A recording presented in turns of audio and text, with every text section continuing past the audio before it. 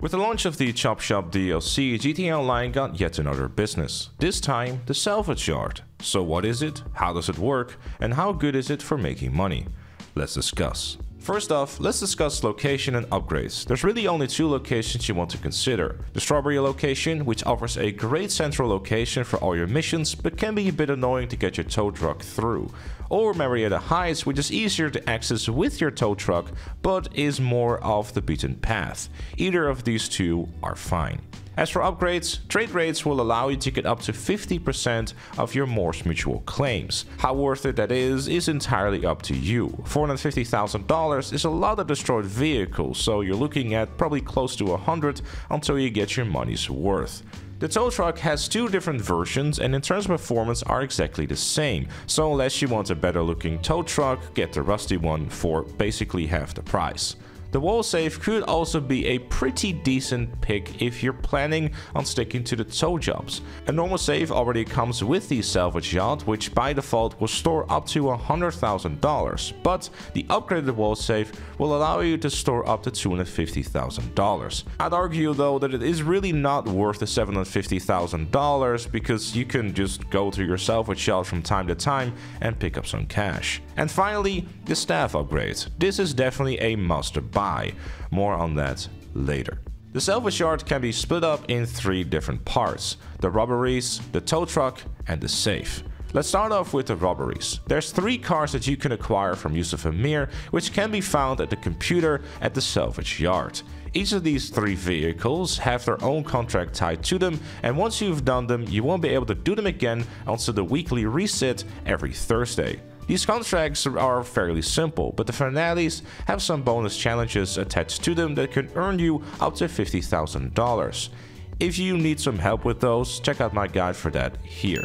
Once the vehicles have been acquired, you have a choice to make to either sell them to Yusuf or salvage them in your garage. The obvious choice here is to sell them to Yusuf because salvaging them has no real benefit and takes 144 minutes with the staff upgrade and 196 minutes without the staff upgrade for you to get paid. It will take up valuable space that can also be used to store other vehicles via your tow truck instead, making you a lot more money. These robberies can earn you quite a bit of money and are honestly worth a play. And in case you're wondering, no, selling multiple vehicles will not make you more money and there is no high demand cash bonus either.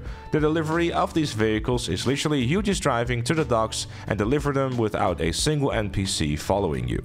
So honestly, just sell it in an invite only session and save yourself a lot of headaches. The tow truck is the majority of the Salvage Yard business, as the robberies will probably take you 3 hours at most to complete them all, and honestly that's really stretching it. The goal of the tow truck is, well, to tow cars. You can store up to 2 cars in your Salvage Yard, meaning that after you've towed 2 of them, you can go and do something else in the game. Or you can shut off the game entirely, because even when you're not in the game, the cars will still be salvaged, and once you log back into the game, you will get paid right away. But how much am I going to get paid?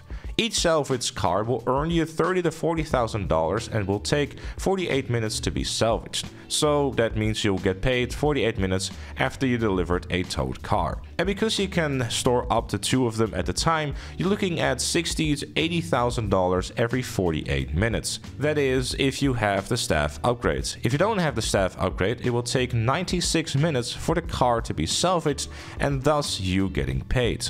So yes, the staff upgrade is very much worth the investment.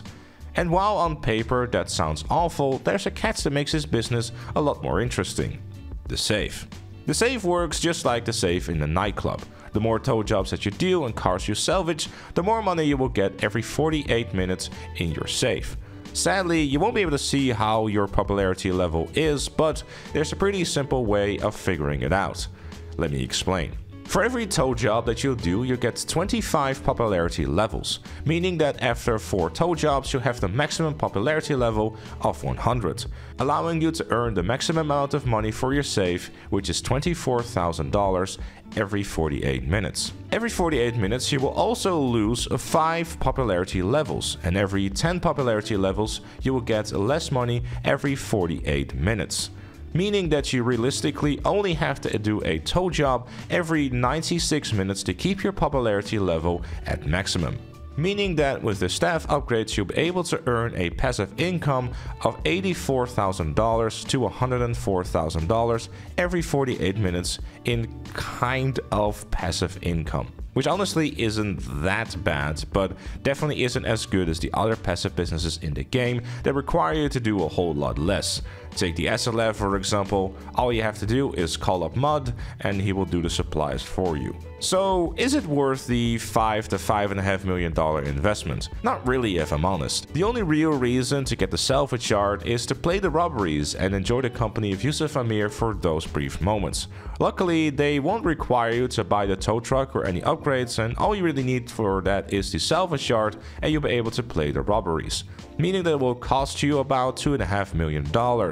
And because these robberies should earn you about $1 million every week, you can make your money back pretty easily and also enjoy a new bit of content. But I don't think there's going to be a lot of people very interested in maintaining a tow trucking business for a measly $84,000 to $104,000 an hour if you're simply in it for only the money. And that is a Salvage Yard business. Leave a like if you enjoyed or found it useful, subscribe for more and become a member like Chloe, GTA Plus, Dan, Notorious Jam and the Crystal Onyx. Thank you again for watching and I'll see you all later.